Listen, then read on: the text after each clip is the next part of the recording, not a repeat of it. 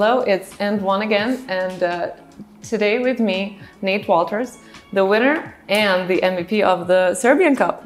Congratulations. Yeah, thanks for having me. Your results on the court are great, and you're very, very efficient. But at the same time, don't you feel underrated? No, not really. I mean, I don't really underappreciated. Yeah, I don't really think about all that stuff on the outside. I just try to play my game, and I really love it here. The coach, teammates, everything. So really got a good situation here, and you're doing really well. Amazing. Yeah, we're having a pretty good season. We've had a lot of close losses in EuroLeague, so I mean it could have been better, but overall it's been good. And you've been a part of Zvezda twice, once in 2016 and now. How does that Nate Wolters compare to you now? So that was only my second year in Europe, so I was still kind of getting used to it, and yeah, I mean this was quite the change, just the way they do things here. So definitely a lot more prepared now, a little older. I think I'm a better basketball player too. So a lot of similarities though with we have the same coach, a lot of the same teammates even from 5 years ago. So that's made it a lot easier. Let's bring it back to the start of your career. 2013, you and Giannis are being presented after the draft. What do you remember about this moment? Obviously, it's a dream come true to get drafted. Never really thought it was possible growing up, and had a good college career, but it was always I was pretty overlooked. Getting recruited went to a small school and all that. So just to get drafted by the NBA was a dream come true, and something that I never really thought would happen. And yeah, I mean that day was the first time meeting Giannis, and just to see what he's become and everything, and then was able to see him his rookie year and second year and kind of grow to what he is now is pretty cool. Yeah, because he was just 19 years old back then? Yeah, and 18 or 19, yeah. Yeah, he didn't speak English very well, and he was just a kid. It was his first time in the United States. He was away from his family, so yeah, it was quite the adjustment for him. And yeah, we were pretty good friends, and he was a really good guy, and I knew he was going to be a really good player. But you could see that already. Yeah, I mean, he was just really talented. Everyone could see that. I don't know if anyone could see what was going to happen, how good he's become. But yeah, you can kind of tell even then. I mean, just his work ethic and how he approached the game and everything, you could tell he was going to be really good.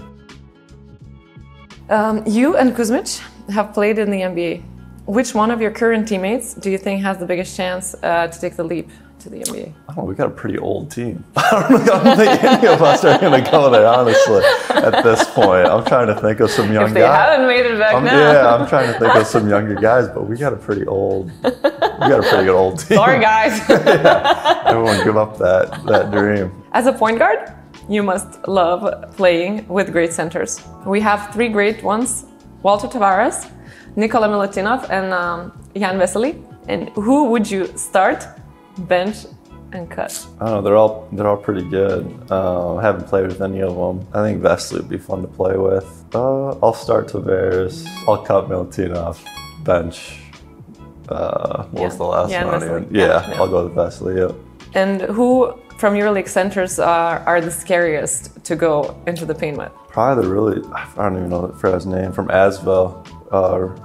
He's super tall. He's like 7'2". Or Mustafa Fall. Yeah. Any of those guys, they kind of just drop in the paint, and I like to shoot a floater a lot. You never really feel comfortable just because they're so long. Or Tavares. He's probably one of him those. Too. Yeah, his hand seems like he could cover half of my those guys. Yeah, when they're in the paint, it makes you think a little bit before you shoot. Now I'm gonna give you two truths and a lie, and you're gonna have to spot a lie, okay? Okay. So Kuzmic has won NBA, NBA G League, and EuroLeague. Nikola Kalinic has won EuroLeague Final Four MVP. Marko Simonovic has won Olympic medal. All those sound true. I think Kuzmic's is true. I'll go with Kalinic not winning the MVP. Oh, that's true. That's true? Yeah, I mean, no. It's true that you're correct. That's what I mean. Sorry. Okay. That's very play of words. But yeah, so you spotted a lie, but he's won EuroLeague Finals top scorer, but not the MVP. Oh, okay. Yeah. You've played for 3 NBA teams: Milwaukee Bucks, Pelicans, and Utah Jazz. How would you rank from third to first in terms of how much fun you had playing? I mean, I spent 2 weeks in New Orleans, so honestly, that was pretty short-lived. That's how you forgot it. I'll go Milwaukee first, Utah, and then New Orleans. Okay. But mainly the time in Milwaukee. They're all pretty short. Do you still follow the NBA? Yeah, I mean, with the time difference and all that, I don't really watch too many of the games, but I'll try to watch the playoffs. Yeah. Don't really watch the regular season too much, but we'll check scores. But I think the NBA playoffs are really fun. Is there your favorite team you like to root for? Growing up is the Minnesota Timberwolves. I'm from Minnesota, so I was a huge KG fan. Now I'll still follow them a little bit. More players. Yeah. I just follow some players. I like Chris Paul a lot. I'm a LeBron guy, so I like the Lakers now a little bit, but yeah, don't really have a favorite team anymore. Which current EuroLeague player was not drafted in the second round of your 2013 NBA draft? Lorenzo Brown, Sergei Karasev, or Geoffrey Laverne? Karasov, I don't know how to say his last name. He was a first-round pick, I think. Yeah, you're good. Yeah, I remember that draft pretty well. Do NBA rookies from the same year, especially the ones who move on to EuroLeague later, keep in touch, have a relationship? Isaiah can't play with Isaiah last year. Isaiah Cannon. Yeah. We were the same draft class.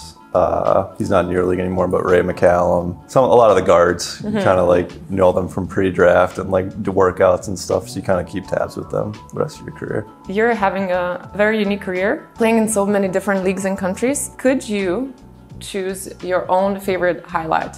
Honestly, I really enjoyed my year here. We had a super fun year. We won all three. We won the Cup, won the Adriatic, won Serbian League, and we had a really good EuroLeague season where we missed the playoffs by one. I think that season was really fun. Good group of guys too, so we go with that year.